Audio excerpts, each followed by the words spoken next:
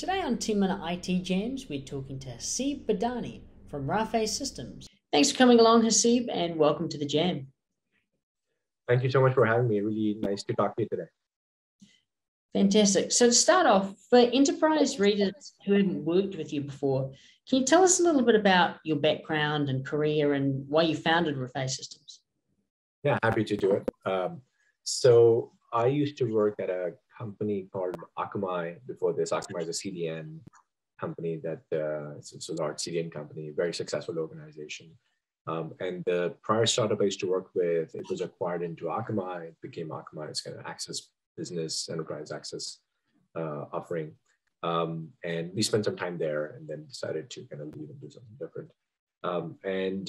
Between working on the previous startup and, kind of seeing a trend where enterprises, ISVs, telcos, doesn't matter who, everybody was rethinking the way their applications were deployed, rethinking the way they would consume infrastructure in the cloud. And there was this need to go faster and faster.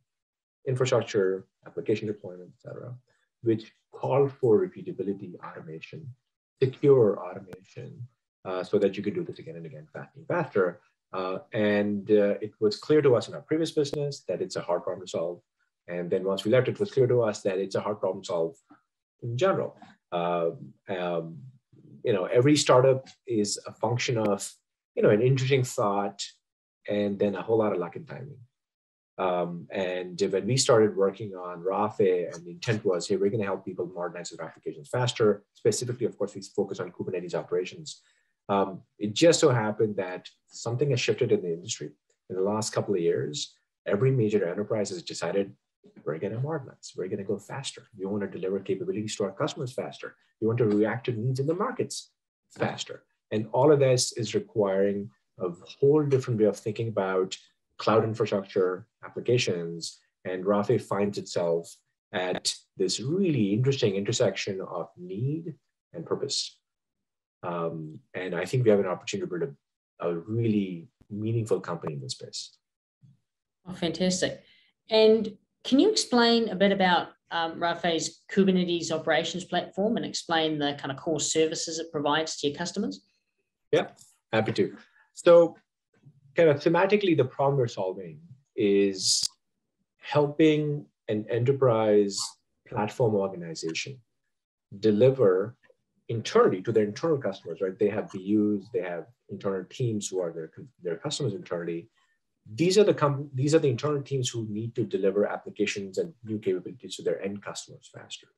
And to that end, the platform team's job is to simplify that process, right? So the platform teams now need to think about, okay, I have all these internal customers, they all have their own needs, they need infrastructure. Oh, but I want to make sure they all look the same. I want to make sure there's consistency around security models. I want to make sure there's consistency around provisioning and upgrades and deployment and policy management. And I want to make sure I can see everything. And, oh, but that one team wants to be in GCP, but that other team wants to be in AWS. I guess that's okay, but I still want to have consistency. This is a lot of work.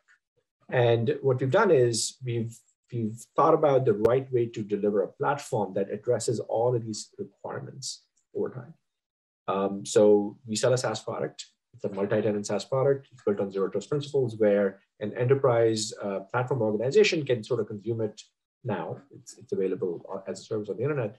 And be up and running by delivering these internal capabilities to their customers. So our customers are usually platform teams, and their internal customers are the ones who end up consuming it, but our customer, are the people who pay for this, are platform teams.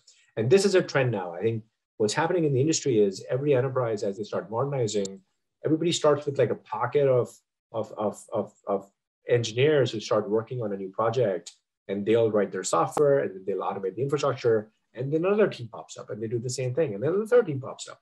And then the CIO organization says, wow, we got to figure this out, right? So let's go build a central team who does all of this.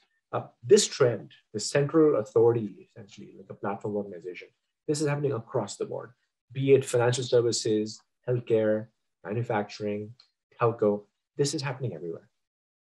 And it's a perfect time to be working on a company like this selling to the kinds of people we sell to. Definitely a big growth market. On that kind of note, can you tell us what you've been up to recently in terms of things like new partnerships, innovations, and product announcements? Yeah. So some months ago now, I don't know, 3 or 4 months ago, something like that, we raised a Series B. So it's a $25 million round of funding. Very nice, money in the bank. And these B rounds, the intent of money is not to raise money, right? The intent of money is that I need it to get to the next level in the company. And it was clear to us a few months ago that, okay, this product seems to solve a real problem, which means we have to scale this organization. So we have to scale organizations organically. We have to scale organizations inorganically. Organic means people, right? Just bring people in. And potentially inorganic growth could be finding the right partnerships that make material difference.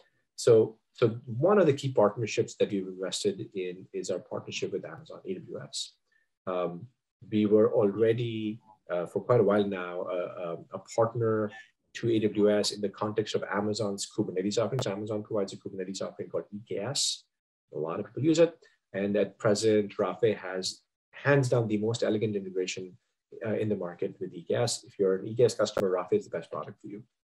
But then Amazon now also has extended EKS into the data center. So there's something called EKS Anywhere, which is something we can deploy in a data center. Because there's data centers even now, right? I mean, not everything is in the cloud. So Rafay, recently there was an announcement where Rafay is part of the EKSA kind of announcement, and we are, we extended a platform so that we can now support EKSA, which means enterprise customers who have footprint on premises, but at the same time they want to be in Amazon, they can use the same Rafay platform and manage all of their applications regardless of where they happen to be.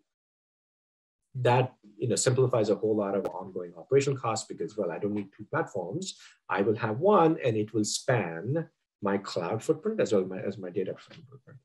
So that's been an important kind of amount of work we've done, and that's kind of paying dividends. The third thing that happened very recently, Amazon has a platform called Wavelength, which is their public mix of 5G deployment engines. It's a technology that they deploy with telcos, and now developers can deploy applications into the telco network, which is a powerful kind of capability. But consuming Wavelength as a developer, it takes certain steps. And one of the investments we made recently, and we did this in partnership with Amazon, was we extended our platform so that our customers can now deploy applications into Wavelength. So there's a recording about this on YouTube talking about how we do this, and we kind of made a press release about this also. But now Amazon customers, be it in the cloud, be it in the data center, telco edge. Yeah, it works everywhere. And really, this is the future, right? A lot of people out there, I'm sure you read this, they talk about, will the edge eat the cloud? Is their data center dead, right? These kinds of, these silly notions of, no. They all have their places. And depending on the need, depending on the application, depending on the microservice, different things will end up running in different places. The question is not whether one will beat the other or win the market. The question is, how am I going to help an enterprise which is running at scale across multiple geographies manage their applications, right? And that's the right question to ask. And Rafay provides a great answer, which is no problem. You want to be wherever you want to be, it's all good. Now, of course, it goes without saying that the same platform you can use with Azure, same platform you can use with GCP. It just so happens that in the last 2 or 3 months, we've made a number of advancements in the platform focused on AWS. It seems like there's definitely a lot ahead and fantastic work you guys are doing. So if people wanted to get in touch with you guys, how would be the best way to go about that? Yep. So the website is rafay.co, rafay.co. We're on the internet, we're on LinkedIn, we're on Twitter.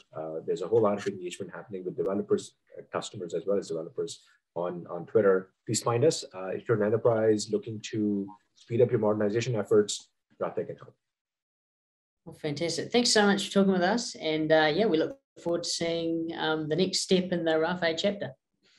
Really appreciate your time today. Nice talking to you.